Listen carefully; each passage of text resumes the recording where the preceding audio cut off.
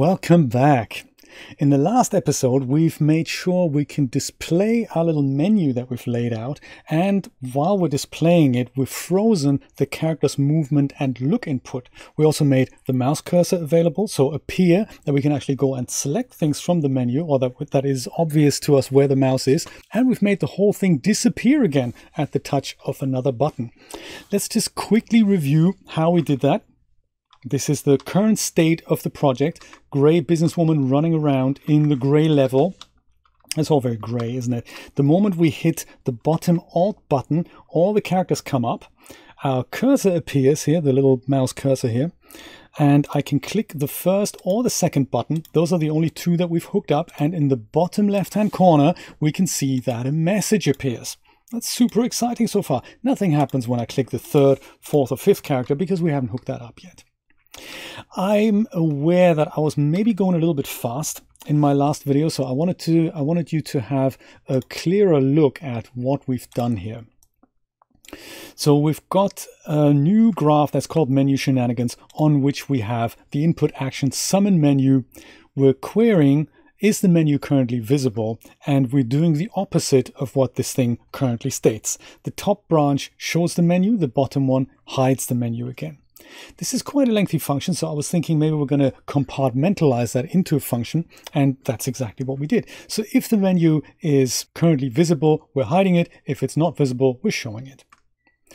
This is compartmentalized on two function tabs, namely this one, show menu, where we're going to grab a reference to our menu and we're setting its visibility for now. We're going to change this later and make the menu animate in a little bit.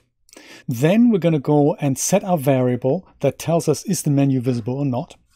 We're grabbing a reference to our player controller, from which we can then go and set the mouse cursor to enabled. That means it is showing that little white thing that's currently showing right now underneath the orange highlight, the little arrow. We're showing that.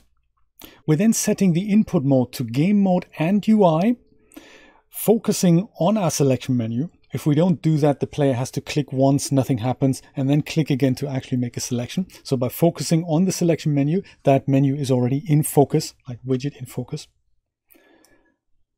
Then we're going to ignore the move input and the look input, setting that to on, like I've forgotten in the previous video, setting that to on so we can no longer move around or look around. The character itself is still breathing, so it's still animated.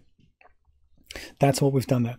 In the second part, under hide menu, we're doing exactly the opposite. We're setting the menu to invisible. We're setting our own variable to is menu visible to off. We're setting the mouse cursor to off. We're setting the input mode to game only, and we're resetting the look and the move input. That's what our current summon menu function or input action does. The actual reaction to the button happens in the selection menu. So that is our actual thing here that we've put under UI. That's this file selection menu. That's the blueprint widget in which that is happening, that we're reacting to these button presses. So I've hooked up the first two events in the graph, and they're currently just printing out a couple of strings.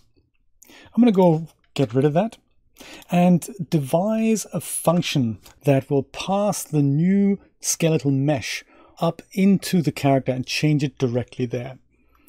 Let's see if we can make it happen. What we need for that is a function up here. Let's go and create a function on our selection menu and call that change mesh, because that's kind of what it is. We could also call it change character. Maybe we'll call it change character. Actually, change mesh describes better what it is. And that opens up a new kind of page here, and that's I like these little code snippets to be compartmentalized into little new sheets here. Because I want to use this function multiple times, I'm going to have an input here that tells me what mesh needs to be put in here so that we can set it on our character. So that is happening. Usually that's on the right hand side here, but in the blueprint widget, it's kind of on the left bottom here. In fact, this is input and output values. We need an input value. So let's go and create one and call it, simply call it new mesh. There. It's supposed to be a value of type, not Boolean, but skeletal mesh. So let's see if we can find it here. Skeletal, there it is, skeletal mesh. This is it. object reference, little man icon here. That's the kind of input we need. And with that, we now have a new input. So when we get to press a button, we can then go and call change mesh on here and just simply pass in a new mesh of, say, for the first guy, it's going to be the businessman in a shirt. And then for the second character, we're going to do the same thing here. Just go change mesh. And then we're going to go and say, well, this is now the second person from the list, which is businessman in a suit. And that's how we're going to do that. The actual mesh changing, that's something we're going to devise in here. But just to quickly recap, the actual changing is happening on the character. So in the viewport, I have a reference here that if I go and select the mesh, I can go and change it to anything I want. So the first button is going to do this. Then the second button is technically going to do this. That's the functionality that we want to achieve. I'll go back to perhaps her, or maybe actually go back to a woman in a business suit here as our character. So this is what I want to do. For that, I need to grab a reference to my character and then go and set this skeletal mesh right here. Let's see if we can work out how to do that. First of all, I do need a reference to my character. I could grab one here every time when I press this button, but I'd rather set a variable for that. So let's go into the event graph, and there's something some of these are grayed out. Event preconstruct is a good one to use. So we'll go delete these two. Event preconstruct. Let's go and grab ourselves a reference to our character and store it as a variable. So let's go and get our player character. Once we have that, we need to use a cast because we don't have a generic one. We have one that is called Cinti character. So we need to go and cast it to that. We can do that. Go and say cast to Cinti character. And with that cast, I now have access to all the variables and bits and pieces that are on that character. So all I need to do here right now is just promote this to a variable and perhaps call that one the character. That happens only once at design time. I just go and maybe go and at runtime, sorry, go and drag a thing around this, press C so that I remember what I do here, grab a reference to our character. So I can go and reuse it. If this function gets expanded later, I can go and drag other bits and pieces, other comments around it so I remember what I'm doing there. So change mesh now passes in that mesh. We now have a reference to the character. So let's go grab that. Get the character. And on it, we want to go and, on this character, we want to go and set the skeletal mesh on his actual mesh. So that's quite nice that Unreal Engine now has a reference to the mesh. I can't just go set it on the character. I need to grab a reference to the mesh on the character. And it's already hooked that up. And the mesh that I want to pass in is literally this. So I'm going to go and hook up my input into the function to that new mesh, which hopefully, yes, it works. Look at that. Perfection.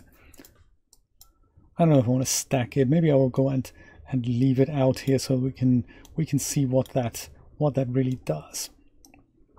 So our function change mesh grabs a reference to my character. From the character, we're going to get a reference to our mesh, and it is that mesh that we're setting with a new mesh, and that new mesh is in fact set with depending on the button that we press. So button 1 sets this guy, button 2 sets this guy. So that looks like we're going to have a lot of work to do hooking up all the other buttons. Let's just see if it works for now, just in principle. Bring up the menu, press the first button.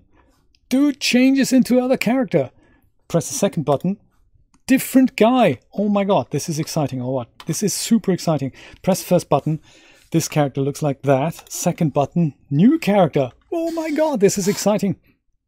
So fairly straightforward if you know how to do it. And now all we need to do is set up all the other buttons and have a quick look at the background of these actual buttons to make that look a little bit nicer.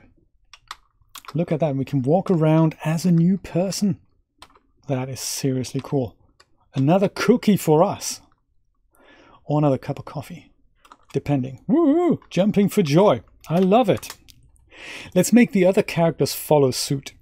So literally the easiest way to hook these things up is literally by selecting the next character, so character 3, and click that button. We can just go copy this, copy and then paste that here, hook that up. Just make sure it's the 3rd character in the list, which is businesswoman now. 4th button, oh sorry, that's the 3rd character, 4th character. Go paste that in. The beauty of doing it this way is we can now go back to the change mesh function, and if this is not enough here, if we need to do other things to it, we can make that happen. But the actual hookup of the button we won't have to do again. So this now 1, 2, 3, 4 female coat perhaps. 4th character. We can go and move them around in a moment here. Character 5. Add an event. Hook that up, make that female jacket, female coat, female jacket. Button 6.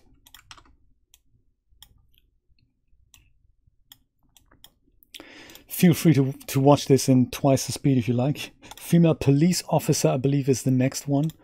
Character 7. Or if you're following along, you know, don't forget to pause the video. If you're doing this step by step with me, if I'm a little bit too fast. Don't be afraid to pause the video, speed up my ramblings, or slow them down. Watch them again. I have to do this frequently to do things, so just literally watch things again and again until they're in my brain. But once they're in there, it's kind of nice that, you know, that you can then recall things. And also, if you have any questions, don't forget to ask them in the comments. I'm more than happy to, if it's within my power, to answer them. I want to make this maybe a block of 4x4, for maybe 3x3. Maybe that's better. Maybe 3x3. So grab these, put those here, and then grab this and put that here. This is like a little mini game inside Unreal Engine, isn't it? Making sure the things look nice and all the comments are there, the lines and the notes look funky. There we go. Now we've got a block of 3x3 here, and we can go and drag thing around this, comment it and say change character. There. So just to reiterate what I've done here, each button puts in a new mesh into the function called change mesh. This is something we've written on the selection menu. In change mesh, all we're doing is we're taking that input and putting it into the new mesh of the set skeletal mesh function, which grabs a target from our character, uses the mesh, and then uses our new mesh to put it onto the current mesh. We're getting a reference to our character from the event graph. That's the first thing that we've done here. In the event pre-construct, that we're grabbing a reference to our regular player character, casting this to our specific Cinti character, and then we're storing that in a variable, and that is why we can access it in there. Let's see if it works. Play, make it full screen, bring up the menu. In fact, woman, dismiss the menu. Dismiss the menu. Menu can't be dismissed. What a shame. I can't move anymore either. Oh my god, major catastrophe. Unreal Engine has crashed. It doesn't react to escape anymore. I think there's a bit of a major issue here. Okay, good. Let's go try this again. Let's go try this again. If Unreal Engine isn't behaving the way you expected it, it could literally be that it crashes. I've had this sometimes that I have to just go and restart the whole thing and my program is actually perfectly fine. Probably doesn't hurt if I had saved everything, which I haven't done. Let's go menu, dismiss menu. Okay, it works again. Okay, great. So first character, yes. Second character, yes. Let's just see if the icons appear as they are. Yes. Second woman, yeah, except for the hair color. I've given her a different hair color in the icon just because otherwise we'd have 3 blondes in a row and they all look very similar. That's the only reason why I've done that. So far, all the characters appear to be doing what we want. We select one, press Alt again, and we can run around with another character. Perfect. Do we jump? Yes, we jump. For joy, that is how we jump. Oh my god, look at that. Woo-hoo!